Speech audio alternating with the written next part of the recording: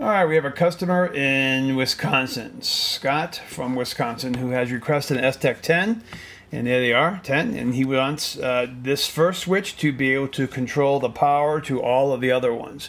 So we have nothing working at all, and we go ahead and turn those all off, and when the master switch comes on, powers up the lower, powers up the voltmeter, which has 2 USBs in it, and here we are. Switch number 2, 3, 4, 5, 6, 7, 8, 9, and 10.